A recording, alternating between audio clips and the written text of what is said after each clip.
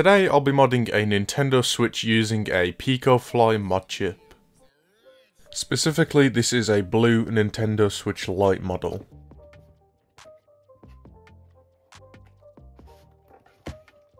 I bought this console brand new today for the purpose of this video, so I'm hoping today to demonstrate how to install the Picofly mod chip. In particular, this is a 3-in-1 piece mod chip, meaning it works on both the cores, the OLEDs, and the lights. So we're only going to need about 2 of the flex cables that come in the package. I'll show you the mod chip in a little bit, but first let's get the console disassembled. We'll begin by removing the 4 screws on the back of the console. These are all tri-wing screws. And then if we move to the top of the console, there are 2 Phillips heads, and the same on the bottom of the console next to the USB-C charging port.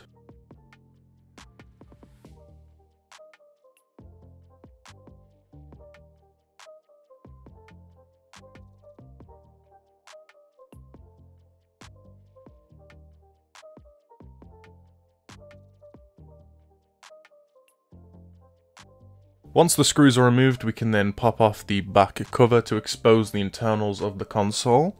And the next thing we need to remove is this metal shield. It's held in by Phillips silver screws, so you can go ahead and remove all of those. I would never rely on videos like mine completely to show you how to disassemble things, so I'm going to leave an iFixit written guide in the description below, which will show you in a little bit more detail how to take this console apart.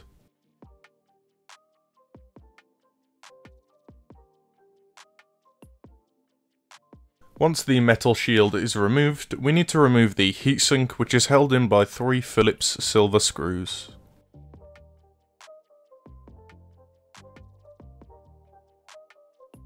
Then we need to unplug the battery before we can begin working on the console. But first we need to remove this ribbon cable to show us the connector for the battery. Next we need to remove this metal shield to expose the APU that we need to solder onto. So go ahead and get yourself a plastic pick and pry up on this metal plate until it pops off. As the capacitors we need to solder to are completely covered in thermal paste, we're going to need to clean them up with a Q-tip and some isopropyl alcohol. Make sure this is very clean, as we don't want any flux or solder mixing in with thermal paste while we're doing the job. Next, let's take a look at the mod chip itself. It comes in this little anti-static bag, and this is the main mod chip itself. This is the other flex cable we'll need, and this is the flex cable we'll need for the APU. The APU flex cable needs to be prepared before it's put in the console, so what we need to do is pre-tin these pads. We're going to add some flux to them to make sure the solder flows nicely onto both SP1 and SP2.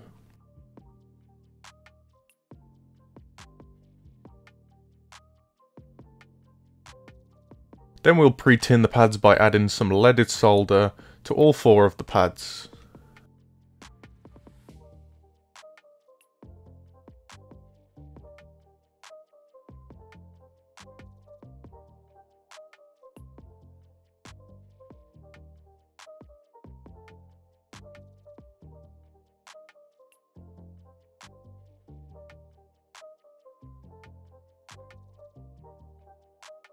Once the flex cable is prepared, you'll want to bring it over to the console and hook it under this metal piece, exactly as I'm showing here. It will perfectly line up with 2 capacitors that are horizontal. Then we can begin to anchor down the flex cable using the 2 anchor points at the bottom.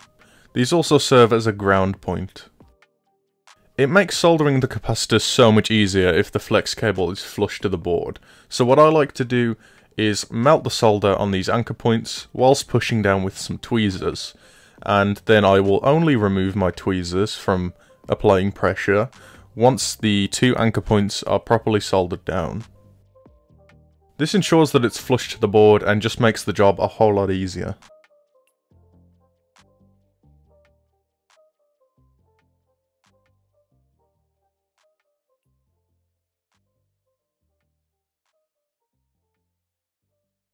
Next we're going to move on to the capacitors themselves. We're going to add some flux to both SP1 and SP2, and then what we're going to do is connect the pads to each side of these horizontal capacitors. This is definitely the most challenging part of this install, and I really recommend you take your time with this. I've done multiple switch installs and this still can get a little bit tricky. The thing you've got to be most careful about is not ripping these off the board. If you remove these capacitors from the board, then we're not going to be able to glitch this console. What I recommend doing is adding some solder to the end of your iron, just a little bit, and then slowly tapping these points. You don't want to leave your iron on these points for too long, as we don't want to heat the capacitor up too much. If we do this, we risk flowing it off of the board.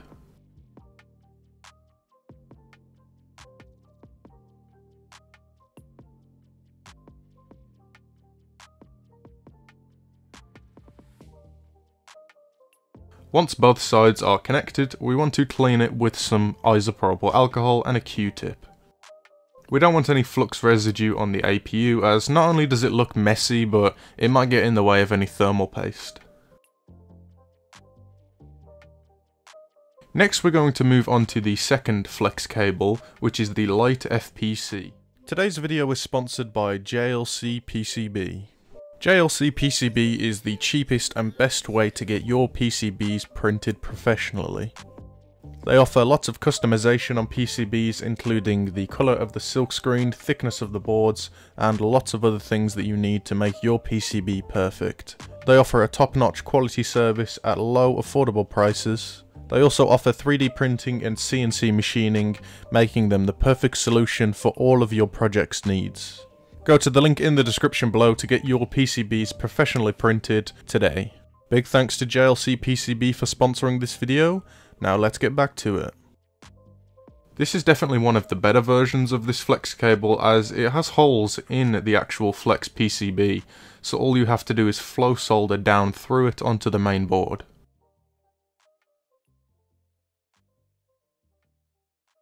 We're going to need to remove the auxiliary and game card slots. That's because the ribbon cable actually covers this area that we're going to need. As you can see here, under the game card ribbon cable, it will line up to get the 3V power.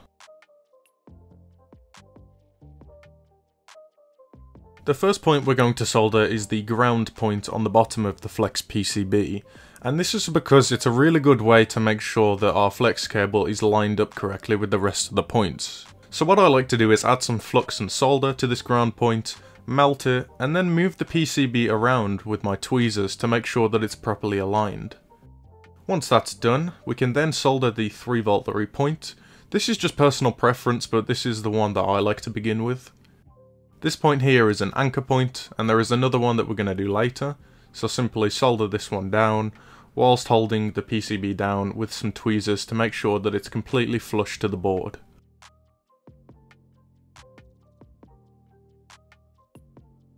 Then we can add some solder to the 3V pad to make sure that this point is getting power.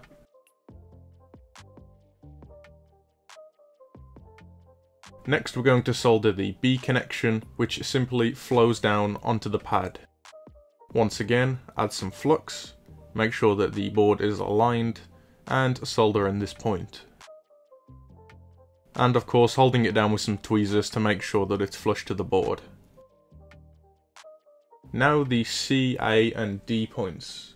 These points used to be really difficult, but thanks to this flex cable, we can literally just add some solder to the point and it flows through to the bottom of the board. This is definitely the best flex cable I've ever used on a Nintendo Switch Lite, and I really recommend getting one of these. It makes the install so much easier. These points were such a pain before and could honestly take half an hour probably if you did them with bare wire, especially if you're a beginner.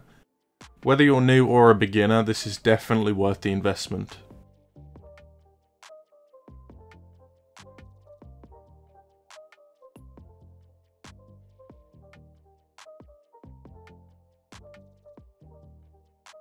Now that we have all the points, we can go ahead and clean up that ground point a little bit and head over to the other side to solder down the other anchor point.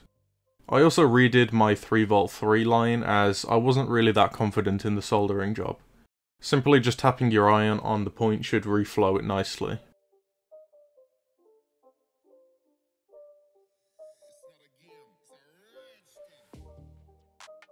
And of course, once we're done with the soldering, it's important to clean up all the flux with a Q-tip and some isopropyl alcohol.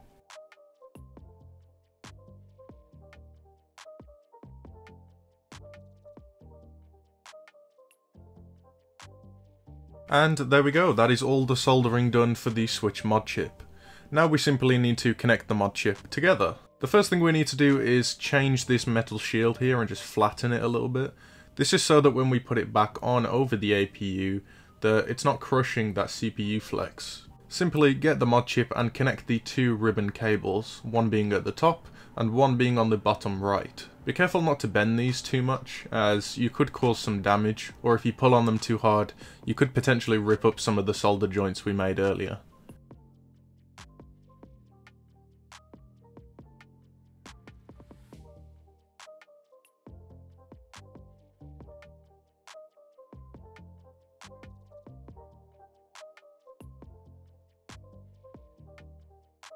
Once those are connected, we can reconnect the battery connector and the screen ribbon cable.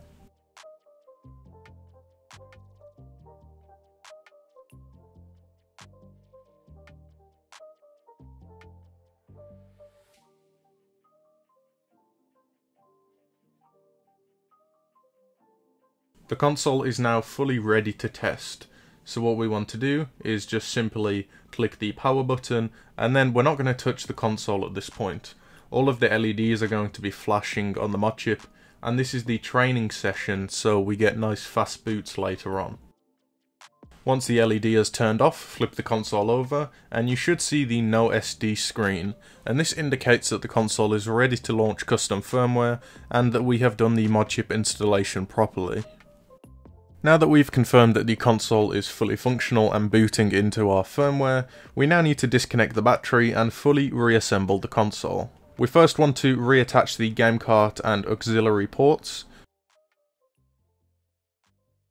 We then need to attach the 4 screws on the auxiliary port and the rest on the game cart slot.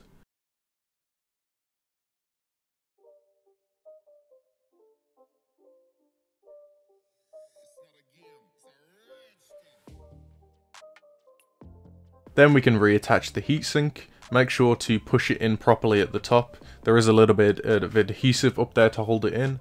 And then we need to reinsert the 3 Phillips screws to make sure that the thermal paste is making a good connection. If you'd like to, this is a good time to clean the heatsinks and replace it with some brand new thermal paste.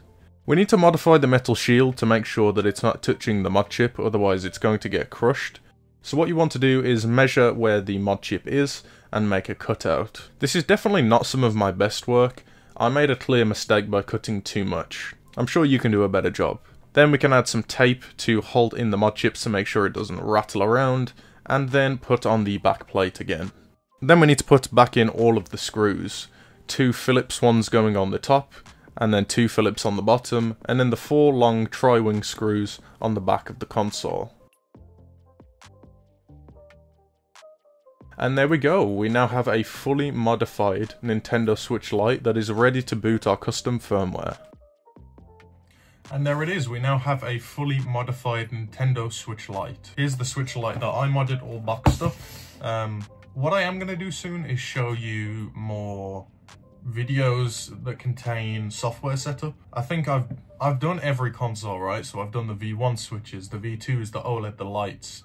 But something a lot of people are asking for is, well, I've modded my console, what do I do now? Now, I am going to leave some guides in the description below that show you how to do this until I make some videos on it. Obviously, I won't be able to show you guys how to install games and things like that, but in terms of getting your custom firmware up and running, I can cover that with no problems. So that is something that's going to be coming soon. If you managed to successfully mod your Switch with this video, definitely leave me a comment down below. I love seeing comments of people who've followed the videos and like modded their own Switches. I think it's really cool to see people learning something from the videos. If you have any video suggestions, also leave those down below. I do now have a Patreon, so for about $1 a month, you can donate to the channel. It just helps me make videos like this, and you'll also get some behind the scenes contents the ability to vote on content upcoming if you care about that for some reason. I also have a Discord, so you can come and chat with me and others about modding things and just